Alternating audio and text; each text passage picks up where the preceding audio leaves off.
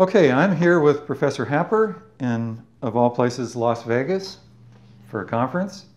And we're glad to have you, Professor Happer, at this event. And I think the purpose of this particular discussion and interview is to essentially get into the topic of climate change, climate science, and have a little bit of background on you. So let's begin by how you would introduce yourself to the greater world. Well, thanks very much. I'm Will Happer, and actually William Happer, but years ago my brother started calling me Will, so people have called me that ever since. And I'm a physicist. I have been on the faculty at Princeton for many years, and before that at Columbia University. And I've spent parts of my life in Washington on government service, and so I've done a little startup company. So I've done the usual thing for academics. My field is interaction of radiation and matter. I've done a lot of work on optical pumping, spin polarization from light to atoms and nuclei, and I formed a little company that was based on work in our laboratory that uses spin polarized nuclei of helium-3 and xenon for lung imaging. They're using it now to some extent in some of the COVID studies. So I know a lot about the interaction of radiation and matter and greenhouse gases and stuff like that. That's my profession. I do earn my living that way. I got interested in physics because I was born in India, where my mother was a medical missionary, a doctor. There she met my father, who was a British Army doctor, a Scot, and they had rival hospitals in the south of India, and so I guess they decided to join forces. Anyway, that's how I came to be. But when World War II broke out, Japanese were moving all across Southeast Asia, Malaysia, Burma, and they were on the edges of India, and my father had to go to war since he was in the Army. He's in the Indian Army. And so he thought it would be safer to send us back to America, my mother and me. I was just a toddler then, and she was pregnant with my brother. And so he put us on a ship in Bombay, and we sailed around South Africa to try and avoid German submarines, and up the coast of South America. It was by far a very circuitous way, but we got here safely. Not all the ships did. Some of them were sunk. And my mother needed a job. America was still not in the war. So she got a job as the first doctor at Oak Ridge at the Manhattan Project there, and so as a preschooler, I remember Oak Ridge and the physicists and the chemists, the other people working on the bomb, and I thought, gee, this looks like interesting way to make a living. I wonder if I'd be good enough to be a physicist. And so that was what piqued my interest, and I never lost that interest, and so I eventually did train as a physicist and got my degree at Princeton University and moved on to Columbia. So that's a little background as to how I got into the science business, which I'm still in to this day. And, one of the things that got me interested in climate was as a result of some of the consulting work I had done for the government in the 80s, I had solved an important problem involved in the Strategic Defense Initiative, the Star Wars initiative of President Reagan. So this involved high energy laser propagation out to space, and the problem with that is even if you have a high power laser, if you aim it at an incoming missile, by the time the laser beam reaches the missile, there's so much interaction with atmospheric turbulence that by the time it gets to the missile, instead of focusing down to a single spot with all of your many hundreds of kilowatts of power and burning up the missile, it focuses down into lots of little beamlets, little speckles, instead of a deadly spot.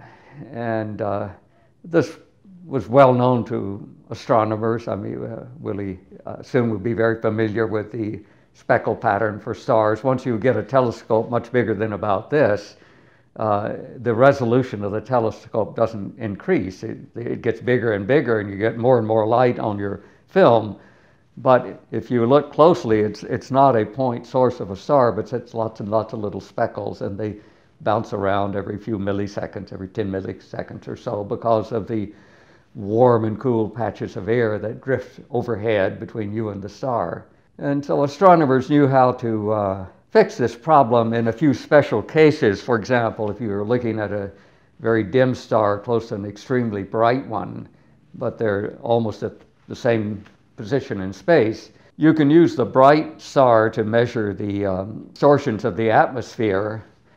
And then instead of using a beautiful curved mirror with a perfect surface, you distort the mirror slightly so that it has the inverse of the perturbations of the atmosphere. And then when the light bounces off of it, it bounces off as a perfectly converging spherical wave. It's called a rubber mirror. It's adaptive optics. And it really does work, but you have to be able to measure the atmosphere first.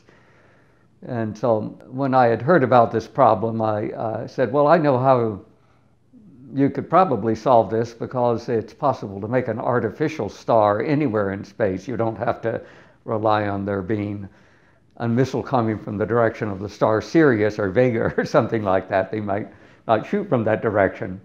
But you can make an equally bright star by using the sodium layer. So I happen to know about this layer of sodium atoms at 100 kilometers, and I knew that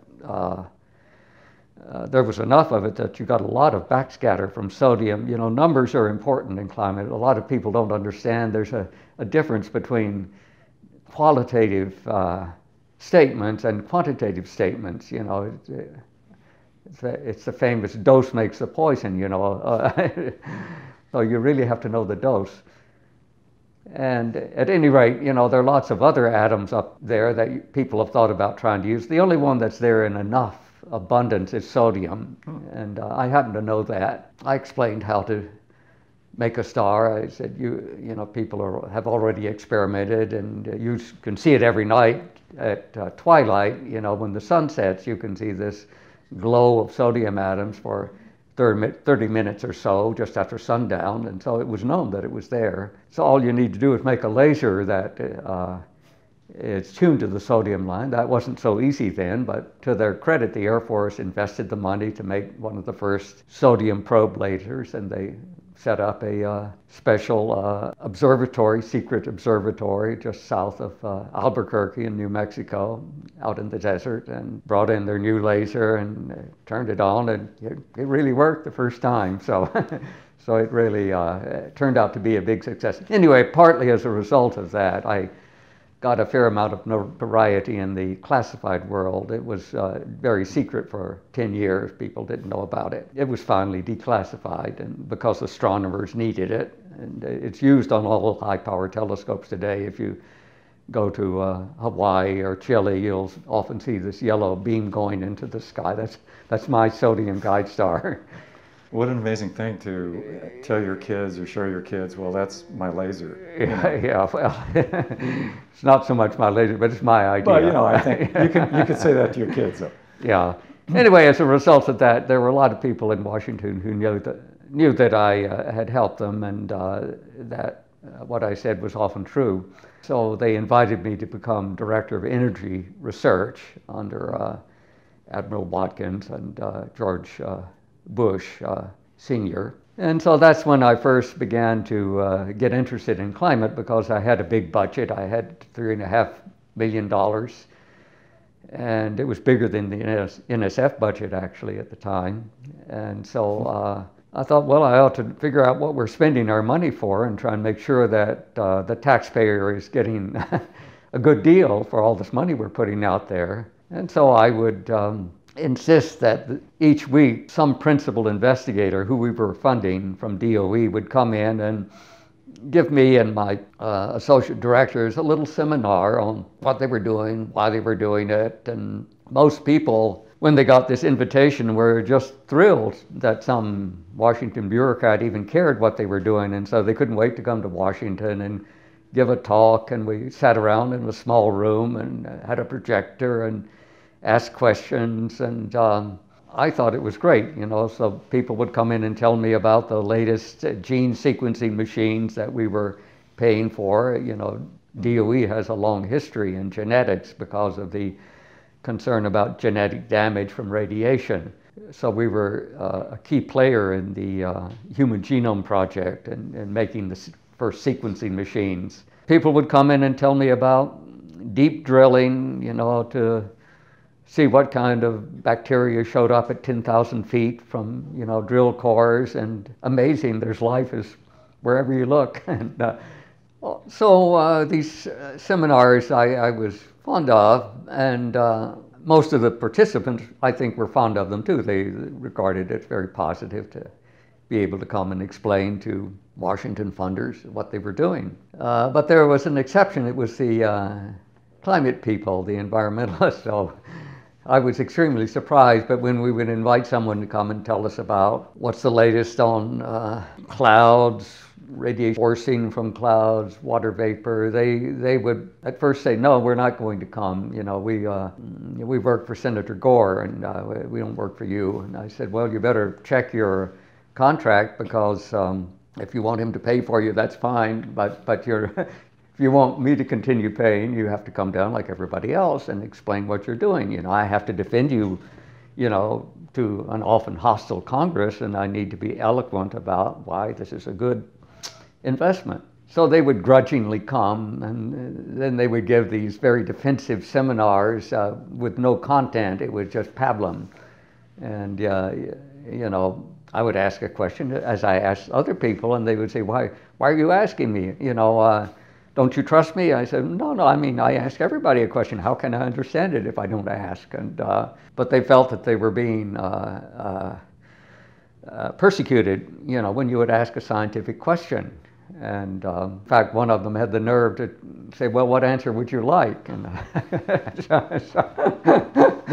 I've never been sure whether that was a joke or not. I don't think it was a joke, but maybe it was. It's certainly not a very appropriate joke. So about what year was this?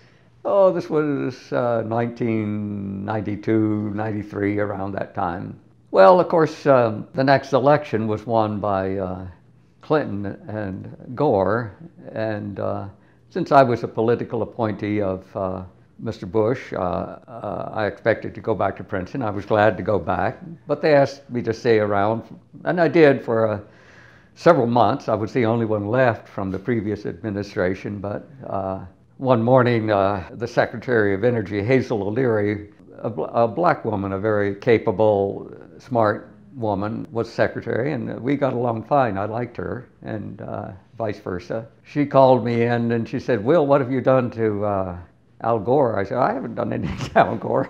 What's the problem? She says, I have to fire you, and I really would like to keep you. I can make you a civil servant, then you'll be immune from political things like this. We'd like you to stay. I said, well, thanks, Hazel, but I'm happy to go back to Princeton. My profession really isn't being a bureaucrat, but being a scientist, and there are a lot of things I want to be working on. And good luck, and goodbye. So then I went back to Princeton, and I sort of forgot about climate because I was busy working on the spin polarization of atoms and nuclei, I think I mentioned earlier, and it was using all of my time. And then we set up a little startup company that used up a lot of time. And so a number of years passed where I was interested, but I didn't pay a lot of attention to it. And then I got back into it as alarmists got crazier and crazier. I couldn't stand it. And people would interview me and say, well, you don't know anything about this? Well, I said, I know more than most. It's not my profession, but I certainly know about radiation transfer as much as they do, probably more. And so I began to get more and more public about my criticisms, and that's continued to this day. That's what I hope to do here this weekend at our meeting.